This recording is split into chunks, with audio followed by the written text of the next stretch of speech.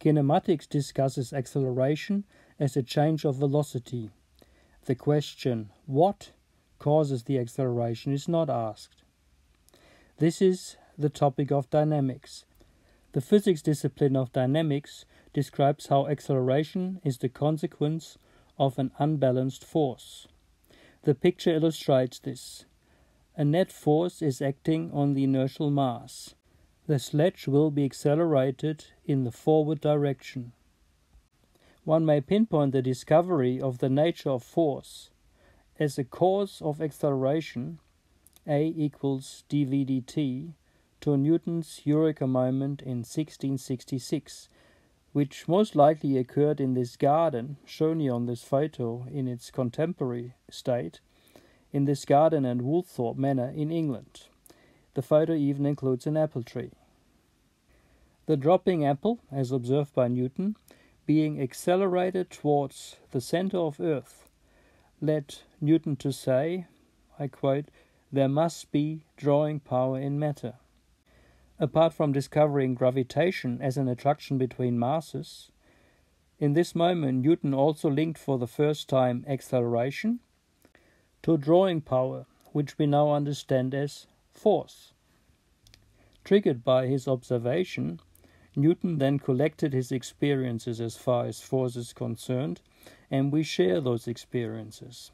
We can say that an unbalanced force accelerates an inertial mass. We observe further that this inertial mass can be that of any object. Any object that has a mass is well represented by a point mass at its center. We can imagine, for example, that the entire mass of the apple is concentrated at its center of mass, which we represent by a point mass, as illustrated here.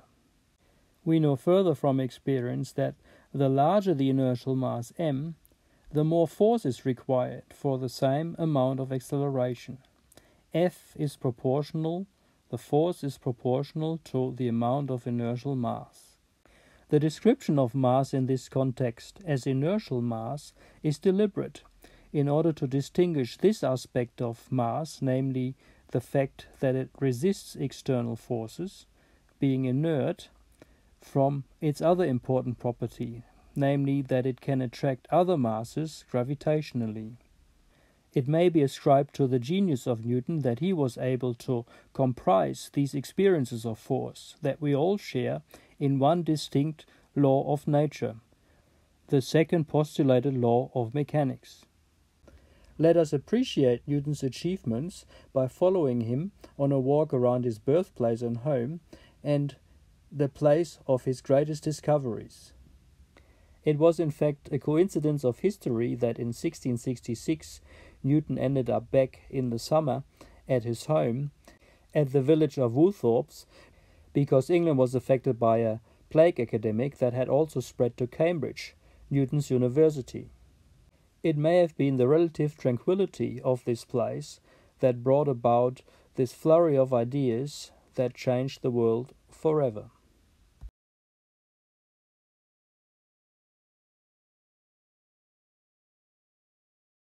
In one dimension, one can quote Newton's second law like this: an unbalanced force F is equal to the product of an inertial mass m and its acceleration caused by this force A.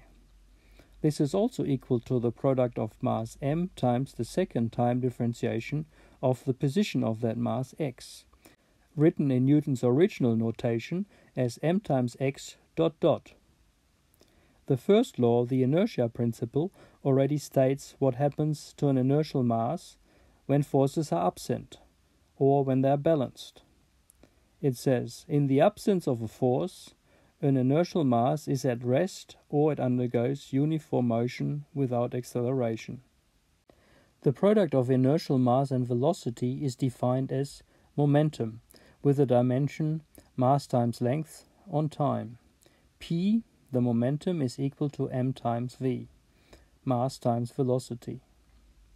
Since, as we know from kinematics, acceleration a is equal to the first time differentiation of velocity, and the mass m is constant, one can also write the second law as F is equal to m times d on dt of v, which is the same as writing that F is equal to the first time differentiation of momentum. The force acting on an inertial mass is thus equal to the change of momentum with time. Like the quantities acceleration, velocity and position, force has directional qualities. Therefore, it is best represented by a vector. This is illustrated in the sketches. An inert mass m, moving already with a velocity v to the right in the x direction, experiences a force F. This force accelerates the mass m. It'll move faster and faster. Underneath, the opposite situation is shown. The inert mass m moves to the right with a velocity v, and a force F acts onto it into the negative x direction. This negative force decelerates the mass, or one can say it accelerates in the opposite direction. This will reduce the velocity v of the inert mass so that it eventually will come to a rest before it is then accelerated into the negative x direction. Since force is a vector, the principle of linear superposition applies to several forces that act on the mass. These forces, shown here are two, F1 and F2, combine to a net force. The net force is always calculated as the vector sum of the contributing forces. This principle of linear superposition that is implicit in the second law, because the second law deals with vectors, force F and acceleration A, is sometimes referred to as Newton's fourth law, because it is a very important aspect of mechanics. It is clear that, as with the other vector quantities in mechanics, the concept of force and the second law can be generalized to 3 dimensions. That's shown here. M times a vector is equal to m times the second time differentiation of the position vector. That can be expressed in different ways as shown here, and maybe more succinctly using Newton's dot notation as m times x y and z . Since both velocity and force are vectors, the relative orientation of these two vectors as they apply to a certain inert mass m matters. For example, force and velocity vector can be parallel. They can be perpendicular, or they can have an angle in between parallel and perpendicular. These 3 situations are illustrated here. If the two vectors are parallel, the force accelerates the mass in the same direction in that it is already moving, and the magnitude of the velocity, the speed, will increase. The direction of motion remains unchanged. This is different when the force acts in the direction that is perpendicular on the direction of motion of the mass. In this case, the acceleration is perpendicular and it causes a deflection of the trajectory. The trajectory becomes curved. The speed, the magnitude of velocity is unchanged. The third possibility, with the force direction being at an angle between 0 and 90 degrees, has both consequences. The perpendicular component of the force causes a deflection of the trajectory, whereas the parallel component of the force, parallel with respect to the velocity vector, increases the speed, the magnitude of the velocity vector. So in this case the mass will be deflected and it also moves faster and faster. Let us look at a few examples of forces in action. A bobsleigh may slide down a ramp without friction or drag.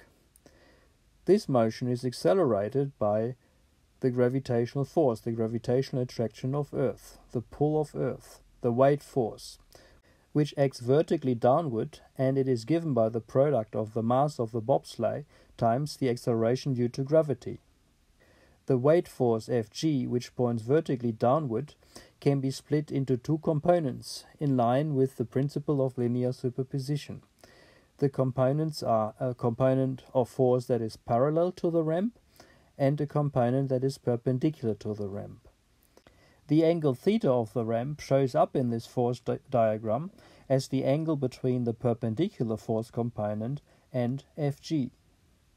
Using trigonometry, one can therefore say that the parallel component of the force is given by Fg times the sine of the ramp angle theta, and the perpendicular component equals Fg times the cosine of theta. Since the perpendicular component is compensated by the normal force of the ramp supporting the bobsleigh, the net force acting on the bobsleigh and accelerating it is given by the parallel component F parallel. This interpretation is detailed further on this slide. The perpendicular force component is balanced by the strength of the materials of the ramp.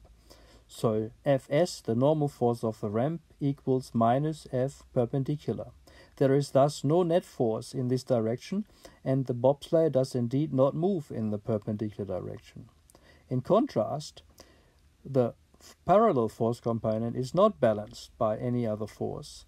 It thus causes an acceleration of the bobsleigh in the parallel direction down the ramp.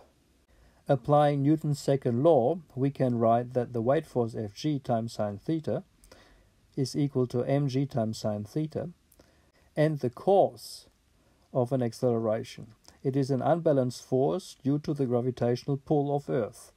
The consequence of this unbalanced force is the acceleration of an inertial mass m, so that on the other side of the equation we have the product of inertial mass m times acceleration a. The acceleration of the bobsleigh of mass m down the ramp is thus given by a equal to g times sine theta. Since g and theta are both constant, the acceleration a is also constant. We therefore have a uniformly accelerated motion, and we know from kinematics that the position equation for such a motion is given by x of t is equal to 1/2 the acceleration, which in this case is g times sine theta, times time squared, plus v naught times t, initial velocity times t, plus the initial position x naught. Both of these terms are 0 because we're starting from rest at the position x equals 0. We conclude therefore that by working out the net force of a problem and applying Newton's second law, we can decide what the acceleration is of a particular inertial mass. Once we know acceleration as a function of time, we can use kinematics to determine the equations of motion. A different situation arises if the two riders of the bobsleigh push the bob on horizontal ice, with friction and drag neglected. The force diagram for this situation is at the bottom left. The weight force, mg, is compensated by the antiparallel normal force of the ice. However, the push of the riders in the horizontal direction results in the force F push. F push is unbalanced, and as expected from Newton's second law, it causes an acceleration in the horizontal direction, in the x direction. We can therefore write F push vector is equal to inertial mass m times acceleration vector, and that can be expressed in this case as the mass times the vector written in components with an ax component and zeros in the y and z components. Again, the push force is the cause, and the acceleration in the x direction is the consequence of that force acting on the inertial mass. Observing the dropping apple, attracted gravitationally by the mass of Earth, triggers another question, namely about the symmetry of the force concept. If Earth, the mass of Earth, gravitationally attracts the apple, the mass of the apple also should attract Earth. The two forces have to be symmetric, and indeed that is the statement of Newton's third postulated law. Mathematically we say the force of the apple on Earth is equal to minus the force of the Earth on the apple. Note that these two forces act on different objects. That's a very important aspect of this third law. This symmetry applies to all forces, and it goes well beyond mechanics. Take, for example, the electrostatic repulsion of two electrons. Electron 1, shown here on the bottom left, is repelled by electron 2, and vice versa, electron 2 is repelled by electron 1. Again, the two forces are symmetric, antiparallel, and they act on two different objects. The same symmetry also applies to the nuclear force, which is attractive over short distances. That's illustrated on the bottom right. A proton attracts a neutron, and the force of the neutron on the proton, Fnp, is equal to minus the force of the proton onto the neutron. The force concept is symmetric. For every action force there is a reaction force, which is equal in magnitude, and it points into the other direction. And also, very importantly, the two forces act on different objects. Let us translate this symmetry of force back into a typical mechanics situation. A person pushes a cart on rails. The two objects, person and cart, are represented by their centers of mass as point masses, and the force of the person on the cart acts on the center of mass of the cart. The reaction force to this action is the force by the cart on the person that acts on the center of mass of the person, to the left. We note that, as expected, the forces act on different objects and they point in different directions while having the same magnitude. The question arises now, why does the cart move? Are these two forces not balanced and the net force is zero? This interpretation is wrong. As we just correctly interpreted, the two forces form a third law, action equals reaction pair, and they don't act on the same object, so they can't balance each other. But why does the cart move to the right and not the person to the left, for example? Before looking at this with some more detail, it's instructive to visualize the situation of being on ice, maybe on ice skates, and trying to push a friend also on ice skates. Does that actually work? Experience tells us that you can't push if you're on slippery ground. But the situation here is different. The cart is on rails, so it doesn't experience any friction. The cart is on slippery ground. The person, on the other hand, is on rough ground, and there will be a friction force that stabilizes the person. If we include the friction force in our consideration, we can understand why the cart moves to the right and the person stays where it is. The friction between the rough ground and the shoes of the person is translated through the strength and stability of the body to the person's center of mass. There it counteracts the force by the cart on the person. The net force on the center of mass of the person is zero. In contrast, there is no balancing force acting on the center of mass of the cart, because it stands on slippery ground on the rails. Therefore, there is a net force pointing to the right, and the car will accelerate towards the right.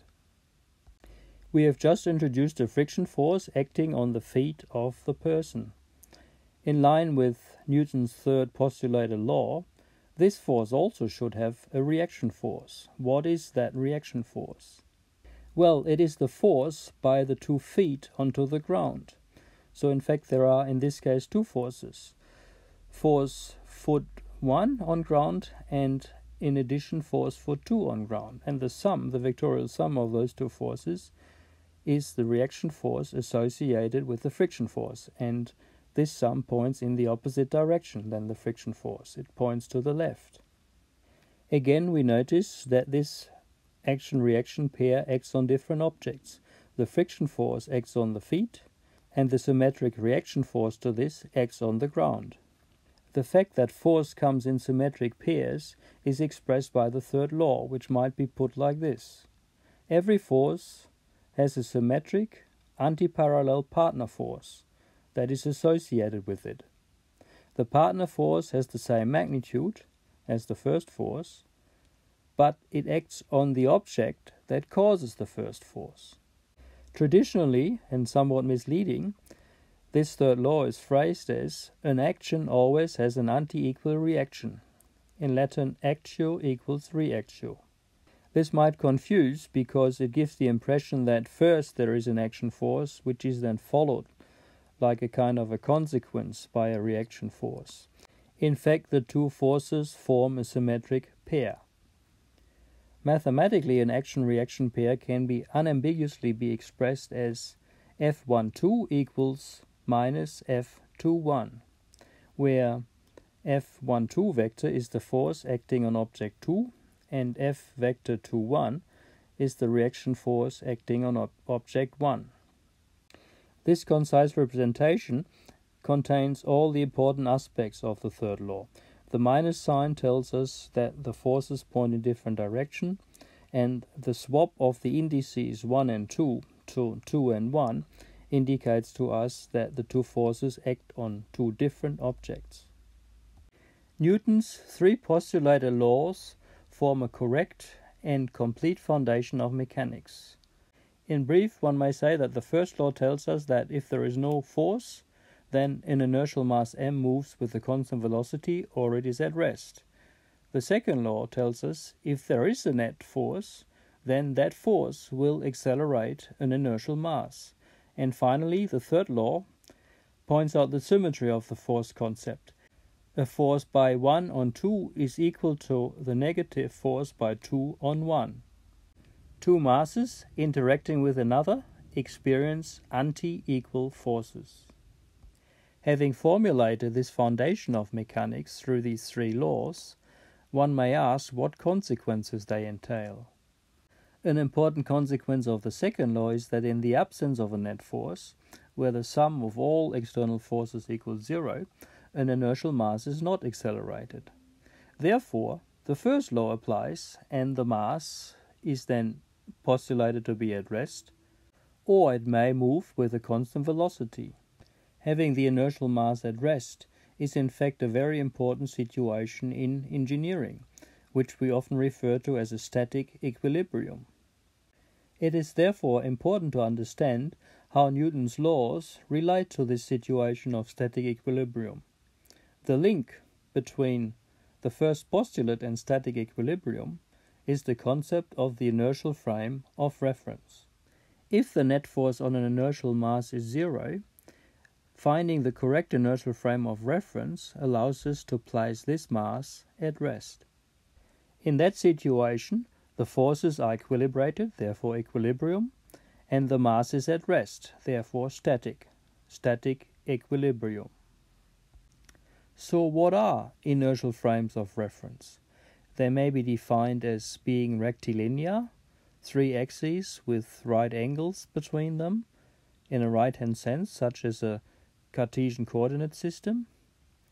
As shown at the top left, two different inertial frames of reference have different coordinates, x, y, and z for the same point. However, they all have the same time.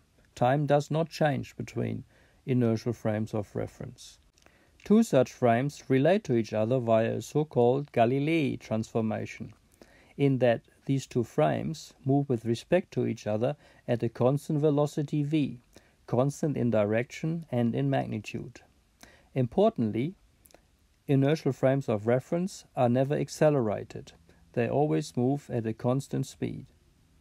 In the example shown at the top left, the red frame of reference moves with respect to the black frame of reference in the x direction at a constant speed v. Therefore, at a time t, the distance between the two origins is equal to v times t.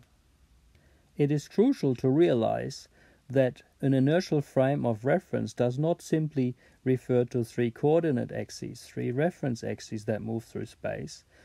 What's meant here is that space itself moves with respect to a different space. A good example of this is a railway car, as shown here. The car itself moves through a space that is defined by the frame number 1. A second space, defined by frame number 2, exists on top of the car. It moves along at a constant speed v as the railway car moves to the right. Consequently, frame 2 moves with respect to frame 1 at a constant velocity v. If we now consider a box on top of the railway car with a mass m, there are only two forces acting here. The weight of the box, minus mg, and the normal force by the car supporting the box, both attacking at the center of mass of the box. It is apparent that independent of frame 1 or frame 2, in both cases, these two forces are balanced. They compensate each other.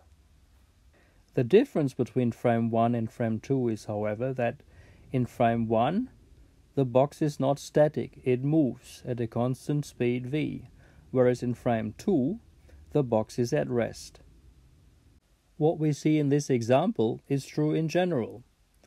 Whenever there is no net force and the first law, the inertia principle, applies, we can always find a reference frame in which the inertial mass is static, is at rest. Using the concept of inertial frame of reference, the first Newton law can therefore be phrased like this. If there is no force on a mass, there always exists an inertial frame of reference in which that mass is at rest. Why is this concept of inertial frame so important? On first sight it may appear that defining this somewhat obscure concept of an inertial frame of reference may be just complicating mechanics, may just be a detail. However, this is not true for three reasons. The first of those three is that without any amendments, Newton's laws are only valid in such inertial frames of reference. Indeed, there are important exceptions, reference frames that are non-inertial frames of reference. They are typically accelerated. Examples are an accelerating elevator, going up or going down, a carousel with an inward acceleration by the centripetal force, and thirdly, our rotating planet Earth itself. Finally, the concept of inertial frame of reference prepares special relativity in order to explain that there is an upper limit for speed given by the speed of light in vacuum, and that this speed of light is independent of reference frame. Einstein relaxed the universal time t that classical mechanics assumes for all inertial systems, and replaced also the Galilei transformation by the Lorentz transformation to arrive at his theory of special relativity. If an elevator is at rest, it is an inertial frame of reference, and Newton's laws apply unamended. If it starts moving up, being accelerated upward, the elevator is not an inertial reference system anymore, and Newton's laws have to be amended by a pseudo-force, which in this case has the magnitude mg and points downward. So we perceive the real effect of this pseudo-force, that our weight appears to have doubled. On the way down, the elevator may accelerate with minus g. In this case, our perception is that we are briefly weightless. This is because the pseudo-force mg now compensates the actual weight mg. It is apparent that although those fictitious forces that correct for the acceleration of the frame of reference are called pseudo-forces, they nevertheless can have real effects. A similar situation arises on a carousel, only that in this case the acceleration is inward. Every point, including the observer on a roundabout like this, moves with an angular velocity. That means every point undergoes an inward acceleration, and as a consequence, because this is therefore not an inertial reference system anymore, experiences a fictitious outward force. This force, this fictitious pseudo-force, is called the centrifugal force, that has the magnitude mass times omega squared times radius. In this case, omega is the angular velocity and r is the distance from the center of rotation, the radius. Since Earth is a three-dimensional carousel, on Earth we also experience fictitious pseudo-forces. We experience the centrifugal force, as shown in the cartoon on the left, which is particularly strong at the equator because the radius is large. And if we move, such as the ski jumper, we can experience a Coriolis force. In the case illustrated, the jump goes from north to south and the rotation is to the right, therefore the Coriolis pseudo-force acts to the left. Apart from taking ski jumpers off their path, the fictitious Coriolis force is also responsible for cyclones and tornadoes, as illustrated by the photo. It also affects the trajectory of missiles, as shown at the bottom right. If a cannon is fired from the equator to the north, then the actual trajectory is deflected to the right. If instead the cannon fires to the south, the direction is deflected to the left of the direction of motion of the projectile. The magnitude of the deflection due to the Coriolis force is given by mass times rotational frequency omega times the velocity of the projectile. This simulation shows the effects of the Coriolis force on a point mass moving on a carousel. The top part shows the situation as observed from the outside, from above, from within an inertial frame of reference. At the bottom, the situation is shown for an observer that rotates with the carousel, within a non-inertial reference frame. Coming back to inertial frames of reference, frames that do not experience any acceleration and therefore do not feature pseudoforces, we find that a mass can be in static equilibrium. This fact that in an inertial frame a point mass m that is at rest does not experience a net force, as stated by the first law by Newton, is crucial for the design of engineering structures such as bridges or towers, because this can be taken advantage of through the condition of static equilibrium. Since all forces that are present in this case add up to zero, in line with vector algebra, we can write down the net force F is equal to 0, and it's given by the sum of all contributing forces, F1, F2, F3, and so on. If now some of these forces are known, others can be calculated, taking advantage of this condition of static equilibrium. At the bottom, a typical example is shown. In this case, the weight mg of the mass m and the tension force Ft1 may be known. Using the diagram and trigonometry, one can then work out the magnitude and direction of Ft2, the second tension force pulling along a rope to the right. Since the mass m is at rest, it is static. Using a force diagram, also often referred to as a free body diagram, Ft2 is determined using the condition of static equilibrium.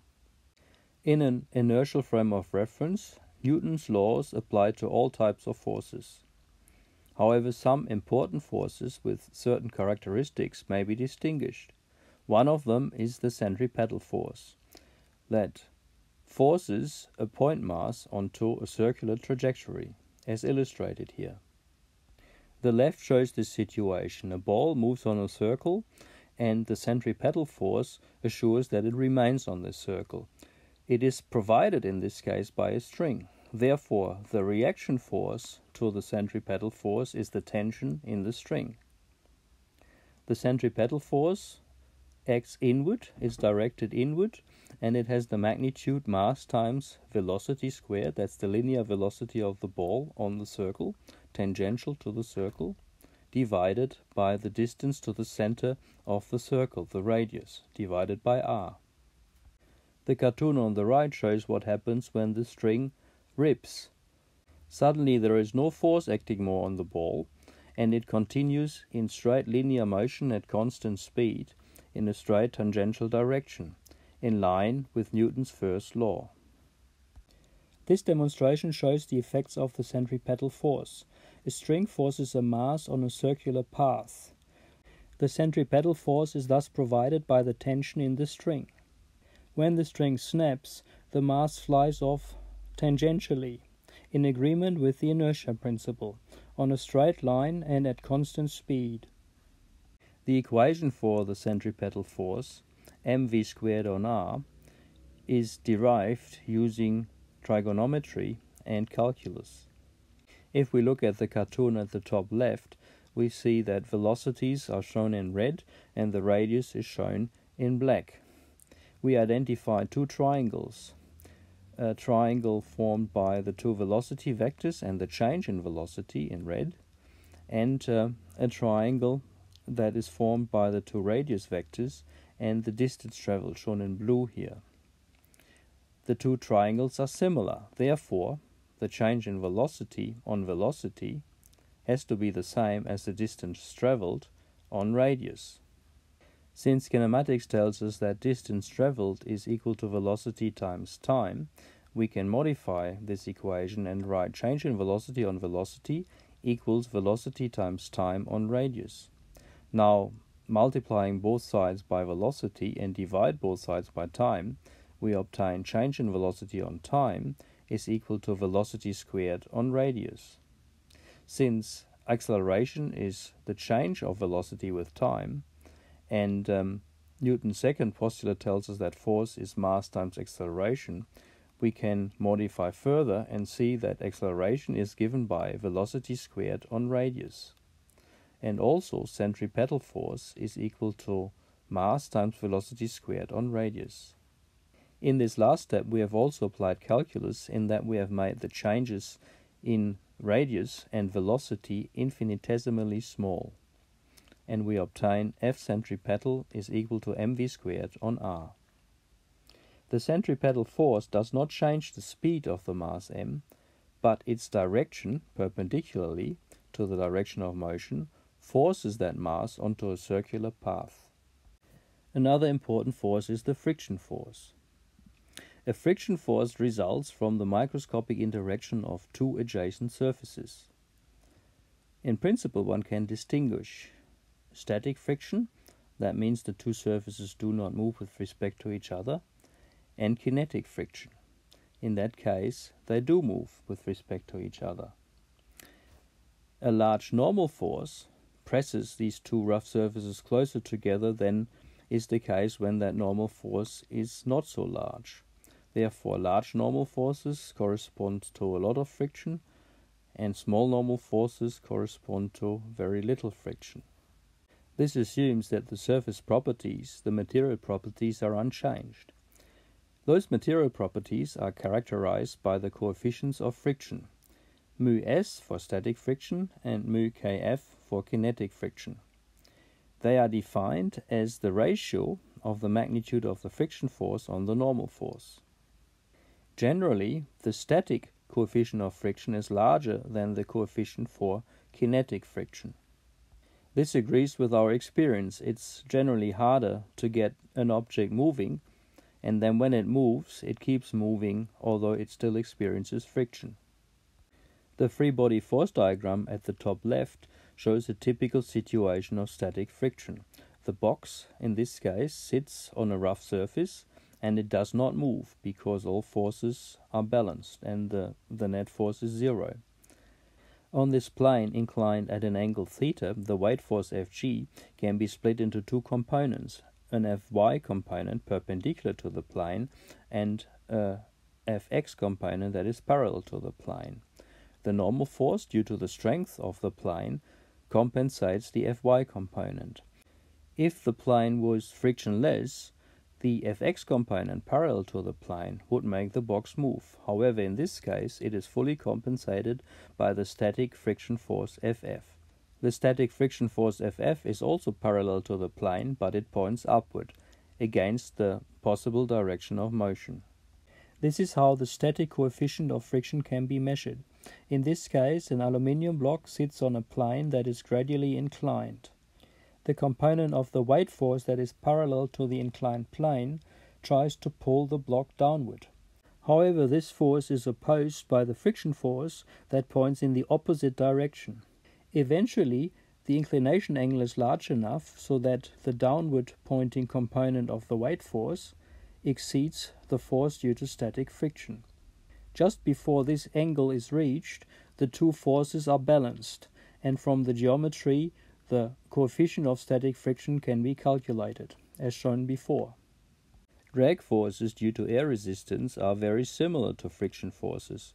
As with friction, the effects are microscopic, and they can be quite complex and complicated. In detail, they are discussed in fluid dynamics, and in the case of the parachute, one might, for example, distinguish a pressure drag and turbulence. Within mechanics, the resistive forces due to drag can often be approximated using one of these two equations. In the case of a very viscous medium and low velocity, one might think of a spoon sinking into honey. F drag might be approximated as minus constant b1 times velocity. So it's proportional to the velocity of motion, however opposed to it pointing in the other direction. If the medium is not so viscous and the velocities are large, one might think of a plane traveling through air or a car traveling through air. then it may be more appropriate to approximate the drag forces using the second equation, which is given by minus b2 v squared. So in this case, the force increases proportionally to the velocity squared, and again opposing the motion. Drag forces change with velocity. A force that changes with position is the spring force, that is given by Hooke's law. F spring is equal to minus k, the spring constant, times position x. Since this law is linear with respect to position, it takes twice as much force to stretch a spring twice as far. Similarly, it takes twice as much force to compress a spring twice as far. As indicated by the minus sign, the spring opposes its compression or its stretch. It may be springs pushing or weight forces pulling. According to Newton's second law, unbalanced forces are the cause of acceleration. The acceleration of an inertial mass is the consequence of a force. It has become apparent that within mechanics, dynamics discusses the forces and their characteristics, as they cause an acceleration of an inertial mass, in line with Newton's postulated second law, and those forces that are in equilibrium with a net force of zero acting on a mass, that is therefore at rest in an inertial frame of reference, in agreement with Newton's first law. It has also become clear that every force has a symmetric, antiparallel partner force that acts on a different object, as it is stated by Newton's third law. There are more interesting aspects of forces that are discussed within the context of work and energy, and this is because some forces are so-called conservative, which means that their effects on a point mass m can be reversed. A discussion of dynamics is therefore typically followed by a discussion of work, energy, and energy conservation.